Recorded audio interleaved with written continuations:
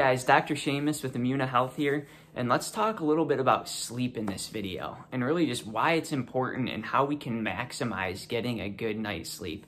And I think this is going to benefit so many people, this information presented here, because there are just a lot of people who struggle with getting a sound night's sleep, and it can really massively affect their life in the next day and just overall health, productivity, mood, and so many things. And so we know that sleep is so important because this is when repair mechanisms are initiated in the body. And it just gives the body a chance to really rejuvenate and recalibrate from the day. And we can see that this allows inflammation to go down, stress levels go down. There can be better memory and alertness, better heart health, even better weight control. And there are just so many benefits of sleep overall. So let's jump into some things we can employ the start of the night or even just throughout the day to maximize a good night's sleep. And I would say one thing is that the body likes habit, right? And so going to bed at a routine, regular time every night, I'd say maybe ideally between about 10 to 11 p.m. and trying to strive for about 7 to 9 hours of sleep would be optimal. And just really having an environment in your room where it's dark, there's not a lot of artificial light creeping in, and where even about an hour before sleep, either powering down electronics or trying to just limit that blue light exposure in some way. I know a lot of people are using the blue light limiting glasses, and those can be beneficial as well, just to try to not have any interruption in melatonin production or the circadian rhythm at night.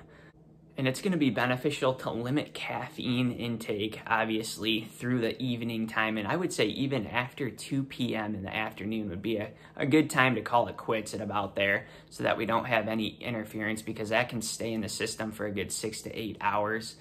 And then even at night too, I think it's a great idea to read before night or before bed, or even just writing out a gratitude list is a great way to orient the mind on positivity and not, having the mind in a negative space, which can just create more toxic stress and issues in that regard. As far as herbs go, things like valerian and kava can be great, as well as just adaptogenic herbs to help with sleep. And even essential oils. Lavender is a great essential oil to diffuse and have some aromatherapy there to just, it's a calmer, and that can be great to diffuse before going to bed. And then one last thing I'd like to mention too is just fluid intake before bed. I wouldn't do anything excessive, because obviously then we're just getting up through the night to use the restroom, and this can disrupt the sleep cycle, and that goes for any kind of like meal as well. Maybe a little snack an hour before or something could be okay, but just any kind of heavy meal sitting in the stomach is not ideal for creating good, proper quality sleep through the night.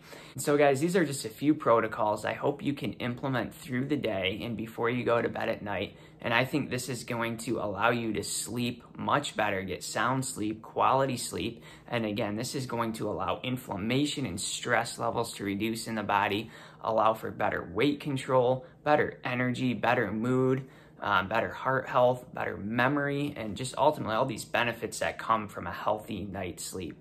So guys, this has been Dr. Seamus talking about the benefits of sleep and methods to employ as to how to get the best possible sleep. Thanks for watching. We'll see you in the next video.